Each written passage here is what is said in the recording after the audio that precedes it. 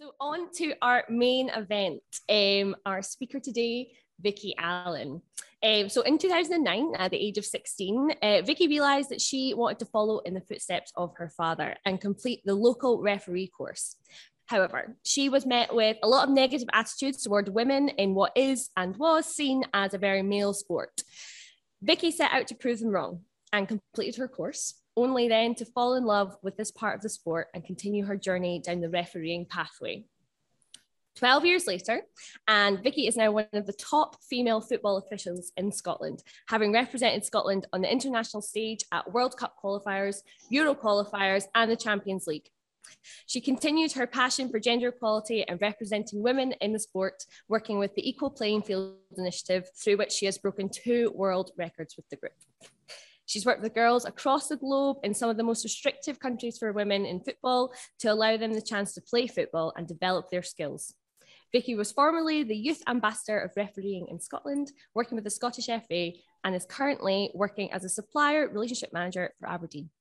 After Vikki's talk, there'll be some time for questions as well, and we'd love to hear your thoughts on perspectives on this month's theme of Dare. But that's enough from me. Over to Vikki for her talk. Ain't no mountain high enough from Dalkeith to the Dead Sea.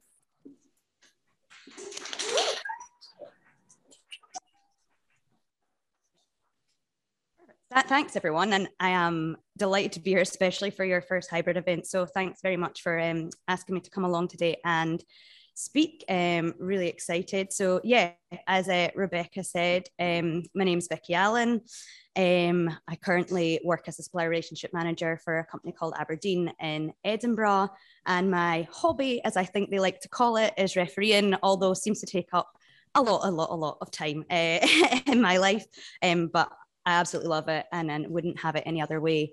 I'm here today. I'm very excited about the topic there. I think it's really interesting and loved hearing some of your comments there about what's the most daring thing you've been up to. And we're talking about how it can have different perspectives from yourself and what is daring to you. So yeah, I'm excited to be able to talk about that today. And what I'll talk about is probably my journey, how I got to where I am today, a little bit of introduction from that. And then kind of the second part about, yeah, what I'm up to now and trying to help others also achieve and dare for themselves and see what they can achieve and push the boundaries. So yeah, so how did I get to where I am? Yeah, there's me, nice and cute, I think. So yeah, so I kind of grew up in a football background. So that's my parents, Crawford and Yvonne. My dad started refereeing the year I was born, so grew up with it. Basically, yeah, that was my straight introduction right in there. Whole of my life, following him around different football grounds. So when people are like, oh, who'd you support? I genuinely don't support anyone. I just do love the sport. I just love going to football and getting involved and chatting about it and meeting the community and people and speaking about it with folk and enjoying it, being part of it. So yeah, so followed him about all the different games. He actually became a category 1 referee, which is the top level of men's football in Scotland. So he was doing the SPL, and he also got a few sneaky games abroad without having an actual FIFA badge. I do like to stall in there. I'm like, you never got one of these, but I did. So so I do like to throw that one in there every now and then. And my mum, she actually worked for a little club called Heart of Melodian in Edinburgh. So she had the introduction there. She was there for about 18 years from when she was 16. And then she actually moved to another little club called Hibernian. So again, there is no no fan perspective from me because she actually worked at both, which, yeah, don't think many people, if you're a fan, would appreciate that. But yeah, she actually works in dentistry now, so absolutely out of the game literally now. But yeah, so I grew up with football, and that I loved it. Like I say, I never really had any ambitions to go and become a referee. I just liked it. Just like I also like to throw it there. I cannot play, can't kick a ball to save my life, so that wasn't an option either. But was I pressured? Is the question. There's a little doll I got when I was younger. Apparently it was to help me tie my shoes, but yeah, it was given to me from a very young age. Little referee doll. So I thought that was quite funny. And we actually found it when we were clearing out my mum and dad's garage recently. But yeah, how did I go about it? So when I turned 16 in Scotland, that's the year you can go and sit the referee exam. So it's 2009. I'm in 5th year of high school, and I turned around to my friends and said, "Oh, I could actually go and become a referee now." And they turned around and they just went, "Girls don't referee. Girls don't play football." And like, because it wasn't wide in the media at that point, and obviously it's getting better today and stuff, but back then, the back pages of the paper, etc., you wouldn't see any female footballers really. So I did kind of just go out there originally to prove a point, whether that was right or wrong. But so I went, I'm going to go do that. I'm going to go sit the exam and I'll do a couple games and I'll just prove the point. So I went to Dalkeith, hence the Dalkeith 2. So to Dalkeith and sat the class, which was 5 weeks at that point in time. And the exam was still on paper back in those days. So not online. So sat that and you watch video clips and etc. So I did all that. And then the last part of your exam is to go and do a game. And somebody comes out as an advisor, not an observer, to come to advise and help you and just be that friendly face. And yeah, it was awful. Missed a red card, it was probably horrendous. And I was like, what have I done? And they said, look, nobody is a good referee when they first start. It's just like doing anything. You don't walk before you learn to crawl, etc. So I was like, right, okay, I'll do another one. I'll do another couple, and really pushed and put myself out there, and I fell in love with it. I genuinely did. It's just such a different angle of the sport. I get a front seat to, and like I say, I can't kick a ball, so I wasn't going to get very far playing. And I'll come into a bit more of like my career and where I've got to. But started out in youth football, girls and boys, doing both. So I do both men's and women's football domestically. So past that, started to progress, and then I went to university in 2010, and that became a bit of a priority for me. Obviously, I wanted to get my degree, so still continued refereeing. It took a little bit of a back seat, but progressed. And then when I finished uni, I really got stuck in. In Scotland, we have local associations, so I kind of became part of our management committee in the Edinburgh and District Referee Association, became the secretary, so on, and I'm now the vice president of the association. So yeah, got quite stuck in. I think people started to notice that I was had a few more ambitions than just doing the youth football at the weekend. So I really started to push on my career, and there's some probably highlights of photos here that I've put in. But yeah, so I had my kind of first SWPL, which is the top level of women's football in Scotland, in 2009. So I did the line as the assistant referee. And then I had my first medal in the women's SPL in 2012. And did my kind of first men's semi-professional line back in 2012 as well. And 2014, I don't think I've got those actual photos, but this one here, for example, in the middle on the right is the Scottish Cup. So I had the Women's Scottish Cup and Women's League Cup in the same year, which that was the year I finished uni. And I think that was probably a turning point for me to start realising, I could actually do a few more things here than just go and do kids football at the weekend.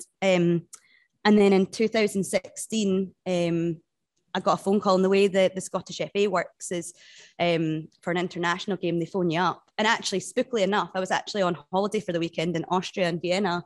And my phone goes, I'm like, that's a Glasgow number. So I answered it, and they said, would you be free to go to Austria? I was like, you're kidding me.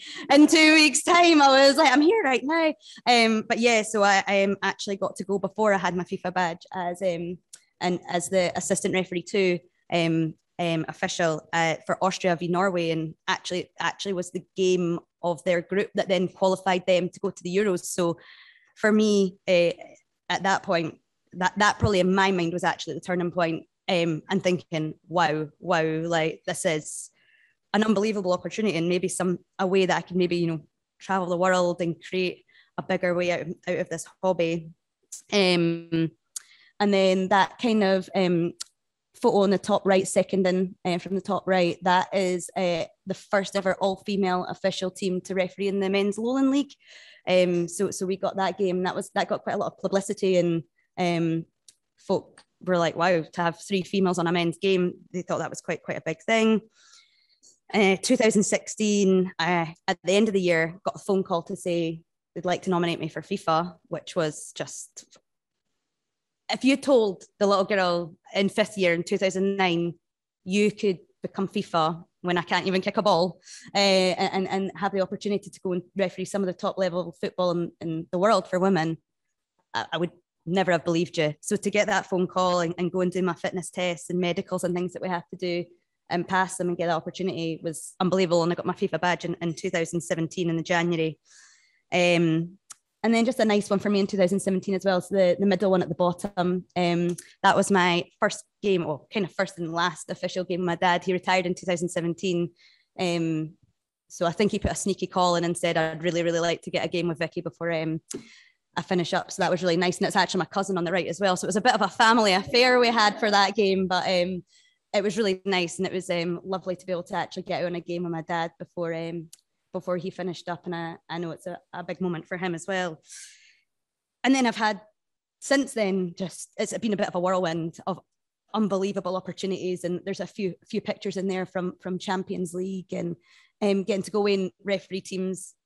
Again, if you told the 16-year-old me you'd go and referee Wolfsburg and PSG and Atletico Madrid, I was standing in the tunnel and you have a bit of a pinch me moment. And like, I can only imagine it's a bit like the stories my dad tells about the games he went to and did. But I was like, some of the international players for like the England team and things like that, I was standing in the tunnel, I was like, oh my gosh, I'm checking Tony Duggan's boots, like, and you can't show that you're having that moment, but I was like, yeah, show me. Oh, perfect, yeah, inside, keep it cool. So you do kind of have those pinch me moments, but yeah, don't get me wrong, it's not always been a pretty picture to get there. It's I make it sound like that was a really easy road to get there, but it wasn't all sunshine, literally. Being a female in the men's game, that was the first comment that was obviously said to me back when I said I could go and sit the course. And there's lots of challenges. So in the game in general, there has been sexist comments shouted at me, the classic, get back to the kitchen, what are you doing here? You don't know the rules. And that obviously has an impact on you. You just try and block it out and think about it, and had comments from managers about my body and things like that. And to have those moments while you're refereeing, especially when probably now I would deal with it better, but when I was really young, you're getting those comments, it's almost like a freeze moment and you don't know what to do, and it's just like, just get on with it. And now I know how to deal with it better, and helping other girls if they have it. Thankfully there isn't many situations like that anymore. But also funny things like people not knowing what to call me as well. So like internationally, I'm an assistant referee in Scotland. I do the middle and on the line, but I was on the line and I had some guys behind me once. And for those who are interested in football, the line used to obviously be called a linesman. It's now an assistant referee. I think it changed in the 90s to that, to obviously be gender neutral. And these guys were behind me and they were like, what do we call her? Like, she's not a linesman, she's a lineswoman. And I could hear this conversation going on. Obviously, I'm refereeing and I'm like, whatever, just trying to ignore it. And the ball went out for a corner or goal kick or something. And they just shouted, Line-ess! Line-ess! And I actually had to stop. I was like, no way, you've just shouted Line-ess. It was a moment. And just obviously funny, but it just shows you that they didn't even know what to call me. And that was maybe only 5 years ago that was shouted out, and used to show up to grounds and they'd be like, oh, it's a female, what do we do? How do we react? What? And about 10 minutes into the game, you're getting treated like any of the guys. It's fine, you're rubbish, just as rubbish as the men referees. But even things like changing facilities, etc.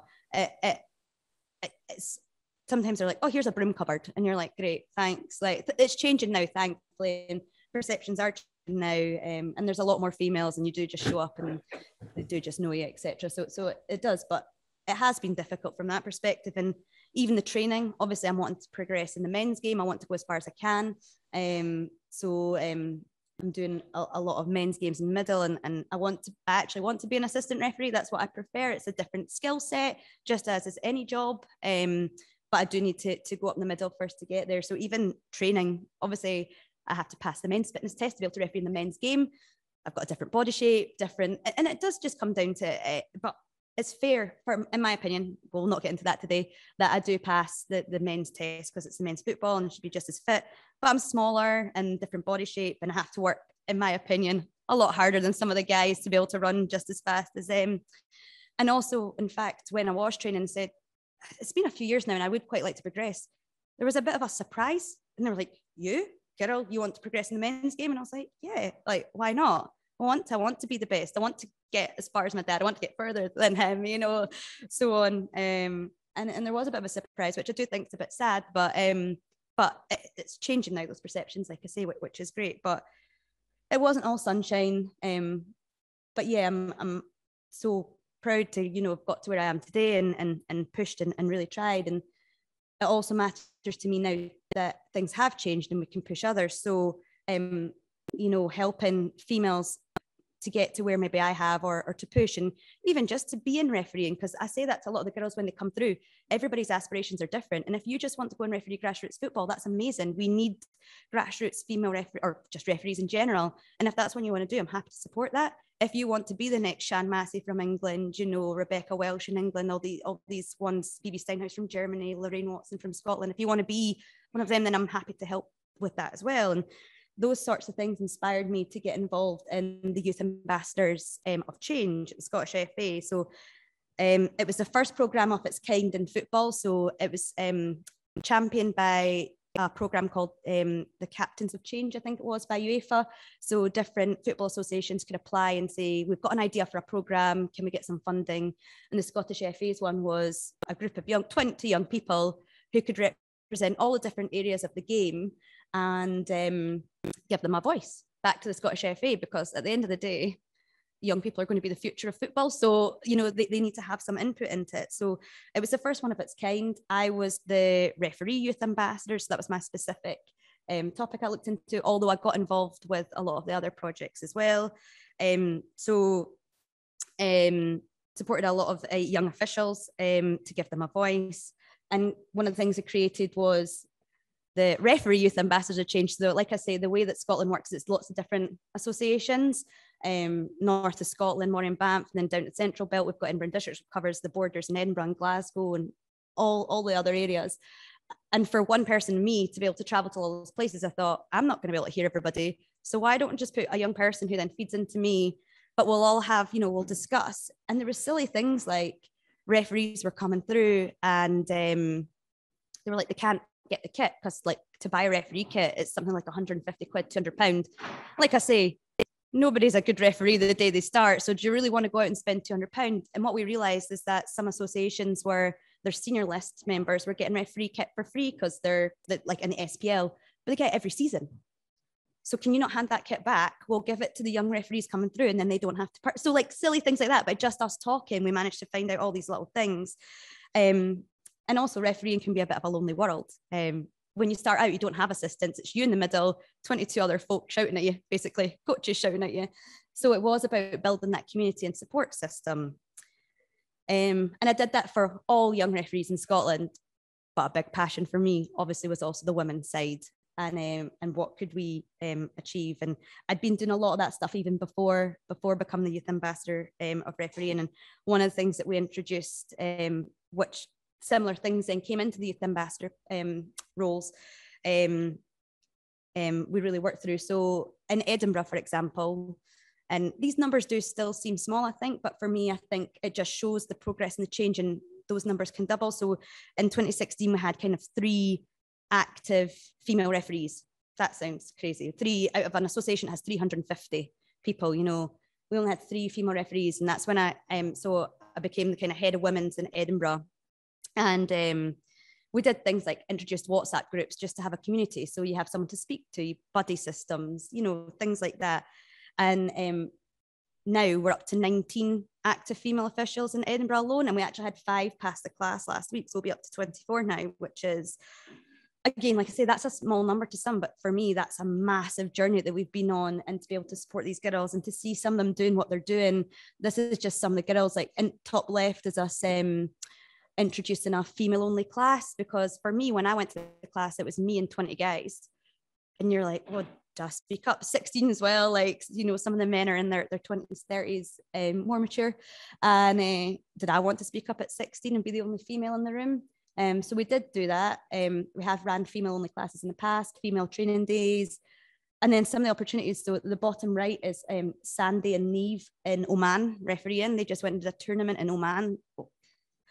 For me, why else would you go? Like, I probably wouldn't have a reason just to go to Oman on holiday. So for them to go and experience to go there. And Sandy, one of our more mature female referees, she had a Hearts Hibs local derby. Like, these are unbelievable opportunities, and cup finals in the middle there. And Emma's actually from France. She moved over here, so she had the opportunity to do a Scotland under 17s game. So to see the opportunities they're getting, and it's just amazing for what we've come from in 5 years. And through the Youth Ambassador Programme and all this work, and saying, I have my passion for women's equality and what can we do, back in 2017, and I just got my FIFA badge. I was just on the Youth Ambassador Programme, and somebody phoned me and they said, what are you doing in 3 weeks? And I was like, all right, international appointment, here we go again. But it's for about 2 weeks. It's like, where am I going for 2 weeks? Like, what kind of appointment is that? He's like, it's actually a charity game. And I was like, all right, in 3 weeks' time. Oh, and he said, would you be able to go to Tanzania, climb Kilimanjaro, and break a world record for a referee in the highest game of football in the world? And I was like, in 3 weeks' time, I actually got a few things on, but I went, and it was the most unbelievable opportunity of my life, and couldn't believe it. So it is a charity called Equal Playing Field Initiative. They're hoping to break down barriers and raise awareness of gender inequality in sport, currently mainly in football, but they're looking to branch out over time.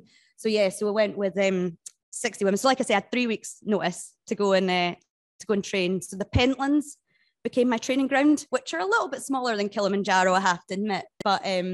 But yeah, I did my training there. My dad and my now husband came training with me, and it was amazing. It was very, very tough climb. Like I say, 3 weeks training. I think people like train for years to go and do Kilimanjaro, but I went. It was really tough. I was pretty sick. I got altitude sickness, felt pretty awful. Then of course you're feeling sick, then you're homesick because you're like, actually, I don't want to be in a tent, like climbing a hill, or a big hill, a very big hill. And on the very last day, if anybody's done it, I don't know, some of making Kilimanjaro, you start about 2 a.m. and it's freezing cold. And the reason you have to do that is because the climb up, the ground's frozen. But it's normally like scree. So you would just like sink. It would take you, I don't know how long to climb if you did it then. So you have to go when the ground's frozen. So even your like camelback water freezes. So then you don't have water. You're climbing for 8 hours up this hill. And I was like, why am I doing this? Why have I done this? And then we got to, so the way that Kilimanjaro is a crater. So we got to the kind of point to go down into the crater. And it was the most emotional moment. We're all like, this is why, this is the moment. Oh my gosh, can't believe it. And we went down and we created the pitch. So we made a full-size football pitch out of flour, because obviously we didn't want to ruin the environment. So we used flour for lines. We did carry goalposts up, which was a bit mental. They were quite, but we did that, and it was also interesting to hear the porters' thoughts that were helping us climb, because they were all locals from Tanzania, and again, it's not a very female country for doing sports and getting out there, so it was interesting to hear them. They were like, oh, I'm not really sure how I feel about this, and you women doing the game at the top. They then became our biggest fans. They were standing at the side, they'd made signs. It was like being in a ground. It was amazing. And yeah, they actually said at the end, I'm actually going to go down the mountain, tell my daughter about this, and she's going to get involved. And it was amazing. It was it was 0-0, but it was probably the most exciting 0-0 game of my life. And they did say that it would feel like 4 hours of constant football because of how thin the air is. So actually, you probably won't reach the top of the mountain, even though you've climbed all this way, gone down into the crater, played the game. You probably won't ever get to the top. And our adrenaline was just so high. I think that I was like, I have not come all this way to not climb to the top. So about 90% of us still climbed up after the game. So we'd done an 8-hour hike, a 90-minute equivalent 4-hour game of football, and then climbed the extra hour and a half up and still had to go back down to camp that night. So it was pretty crazy. And we always like to leave a legacy. So we left lots of football equipment in the local area. We did a game before we climbed with the girls and things like that in the local area. and we got the Guinness World Record for the highest game of football in the world. And it was just unbelievable hearing their stories as well. So the girls that were playing with us were from all over the world. So we had international stars. We did have big names to try and obviously get media attention. But we also had girls from Saudi Arabia, Jordan, and more Middle East countries and locals from Tanzania, Rwanda, etc., to really have that global aspect. And I know my time, so I'll try rattle through the last bit. But we had a game. So then I got a phone call about 9 months later. Are you free again? I was like, oh, please no climbing, please no mountain. They're like, we're going to do the lowest game of football in the world. And I was like, much easier, much more up for that one. They didn't tell me we were going to walk like the whole of Jordan to get there, but that was anyway. So it wasn't quite as easy. But what we did was we walked, basically, obviously we did get cars at some points to get to the more wider areas of Jordan, but we walked a lot of Jordan. And in between we ran football camps for girls. We had exhibition matches. And then, we played the game at the end. And a story I'll try and tell really quickly, but the bottom left picture really resonates. So we're running these camps at all the different locations, and at the start of the day I went, oh, where's today's camp? And they were like, oh, Camel Racing Track. And I was like, what a weird name for a stadium. And then I got there and I was like, it's races, but like camel and no grass, like what? So it was literally a camel racing track, but we ran it in kind of the area. But we got there and there was machine guns facing into to where the girls were all playing. I was like, this is what's going on here. And the girls as well they were not being naughty, but they were like grabbing the ball, running away. And you're like, come back, what are you doing? You're like, come on, we're trying to teach refereeing skills and football skills here. And then it turned out that only 90 girls were meant to come, but they sent 190 and we just didn't have the capacity. But actually, in fact, they wanted to send 700 girls. And I was like, why did they want to send all these girls? And it wasn't just the first time they played football. It wasn't just first time they played football outside. It was the first time they'd been like allowed to just go out and play outside on they're from an area that just is really restrictive and they don't have those opportunities. So for me, that was I was like, we're changing the world. This is it. Amazing. And the next day we got to go to the pitch that we were going to play the world record game at. And Prince Ali in Jordan had actually built the pitch for us. So it was by the Dead Sea, hence Dalkeith to the Dead Sea. And it was by the Dead Sea. And he built it for us. And we're like, wow, okay, cool. Build a football pitch for us. But easier than making that one out of flour at the top of Kilimanjaro. But we're running a football camp the day before. And a governor from the local area showed up and started having a fight outside the grounds and was trying to get the girls to come off the pitch. Now we were trying to shield them from it, protect them from it, but he didn't believe that they should be out playing football. They should be at home. They should be learning to look after the household. They should be, and I was like, it almost like kind of broke me from the day before. It was like, I thought I was changing the world. And I was like, we're not. Like, this guy's now come along and there was some boys and they were starting to throw things into the pitch, and we were obviously trying to like get the girls and try to show them as normal a game as possible. And I was just a bit broken. But then the next day we were doing our exhibition match, and there was, maybe not the governor, we'll ignore him, but those same people came back and they were cheering us on, and they actually said, you've actually changed our opinion.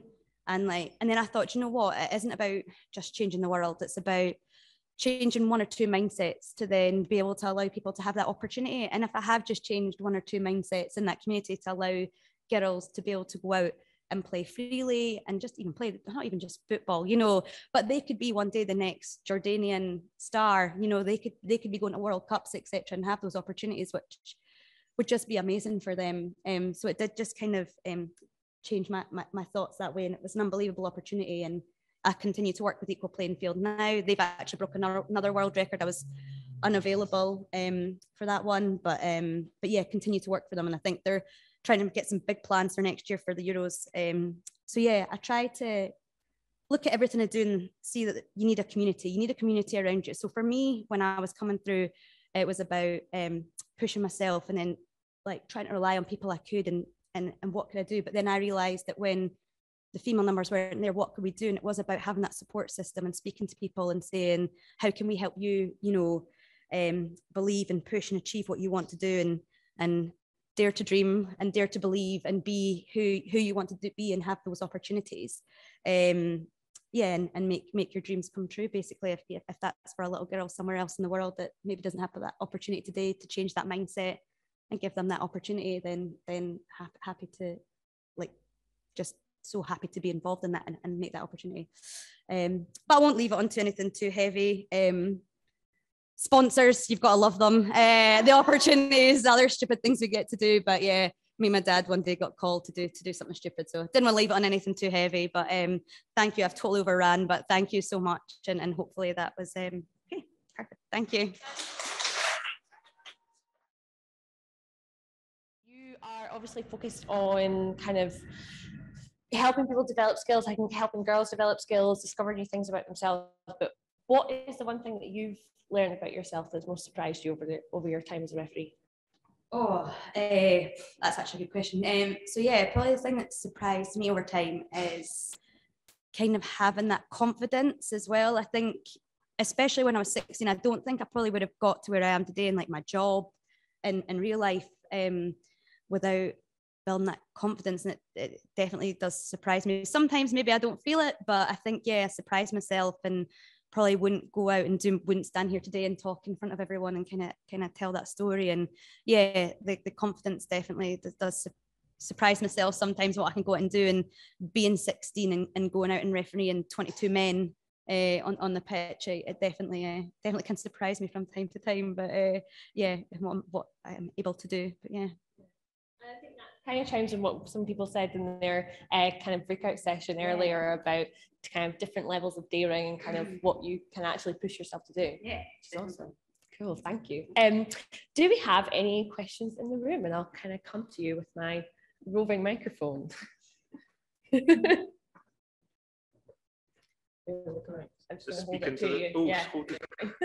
Thanks so much, Vikki. That was like properly inspirational. I suppose I can't imagine what it must take to, do what you've done.